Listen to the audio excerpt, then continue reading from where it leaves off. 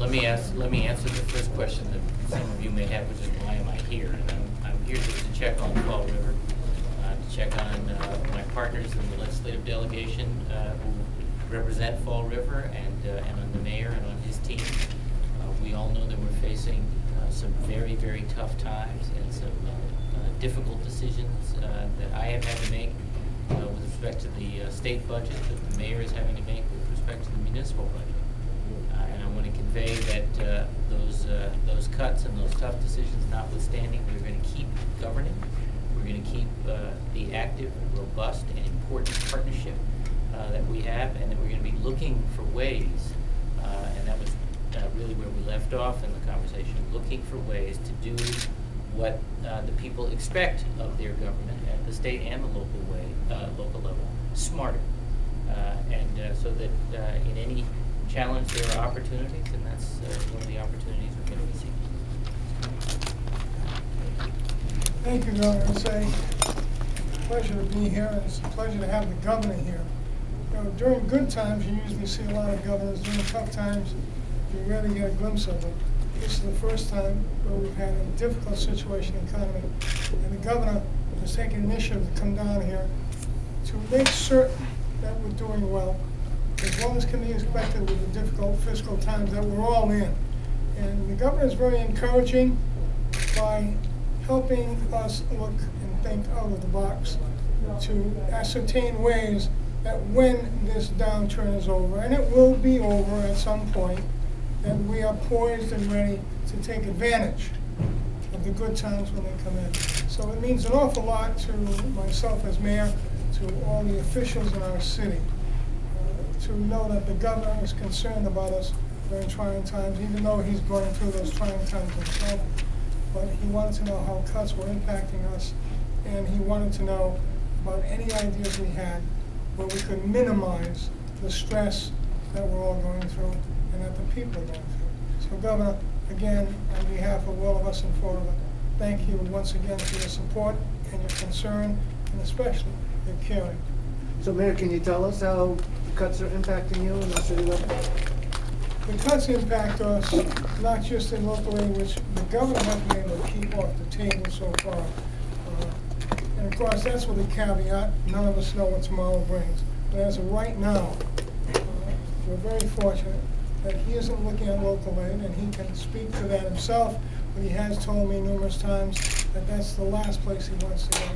But he has had to make cuts in other areas where we're going to have to absorb some of that. Some of that is a community policing area. And again, as the governor stated, he has some difficult choices to make. They're never going to be easy. They're never going to be pleasant. We have the same scenario here in the local area. We need every single service we have. In fact, we need to expand and increase those services. But that's not the reality. The reality is we have a given amount of resources, and we have to learn to make do with those resources. We have to learn to do more with less. Those are the realities of the situation. Can you describe at all the budget situation in Fall River with reduced, I don't know if it's excise taxes and tax receipts in general, property tax with foreclosed homes and so forth? How much of a hit is the budget taking? And as a result, when you have to prioritize what you want to do as a government, what is being cut out? Well, right now, we've been able to preserve the core services. So far, we've cut $8 million from the city budget. We went through that exercise prior to July 1st. $3.5 million was cut from the municipal side of the budget, and we had proposed $4.5 million cuts in the school department budget. We are now faced with revisiting the school department budget, and in the process of trimming that $4 million right now. So we're not looking at retaining any luxuries at all. We're trying to preserve the very core services we have in our city: public safety, education, and health. Governor, if I may, were you able to offer an assurance that you'd not have to cut local aid this year, but do you expect local aid will have to be cut next fiscal year? Well, what I've said all along is that cutting local aid and frankly Chapter 70 support for public schools, the state support for public schools, are last resorts. And we have so far, in closing a $1.4 billion gap, been able to hold those harmless. We're watching the budget situation, the economic situation very carefully. If we have to adjust further, we will. We have some other options, but I can tell you that both local aid and support for public schools will remain a last resort. What is your greatest concern with the economy being the state it is in? What's your greatest concern about the way state government or local government is going? Well, you know, my greatest concern is that not all of those who are having to have responsibility for delivering the several services that the people rely on at the state level fully appreciate yet just how serious this is. It's very serious.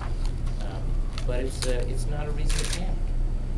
It's a reason to execute on our plans. To remember, even though we do, that we are here to govern, we're going to keep governing, and that we ought to use this opportunity to stop doing or do better things that we haven't been able to get at or quite get to, so that we're as strong as possible when we come out of this. You said there were some options. Can you tell us any of them? I could, but I won't. Is the You know what the options. I mean, there are. But the fact is, we have solved for a $1.4 billion gap, which is based on the very best forecasts from the very best forecasters. But as the mayor said, no one knows what's happening. But we're doing our very best with the information and the forecasts we have.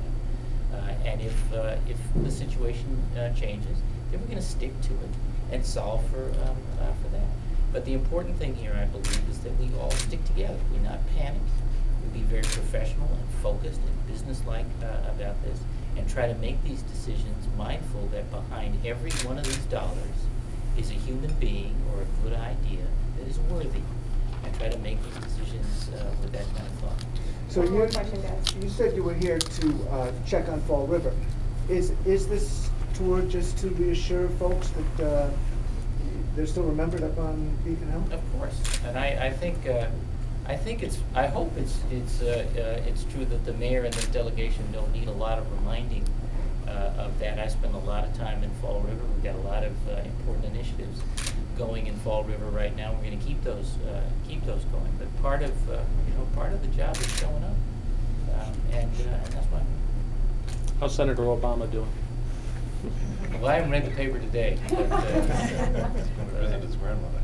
Is tomorrow? I think Thursday. You know, I'm biting my nails and working real hard. I think it's going to be a squeaker. But I think his leadership is exactly the leadership we need right now in this country. And I think his being president and having an administration that's re-engaged in domestic policy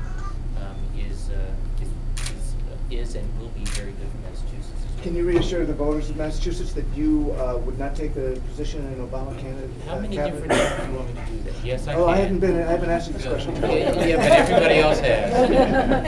Now listen, I hope he wins. I want him to win, and I know he will assemble a great team.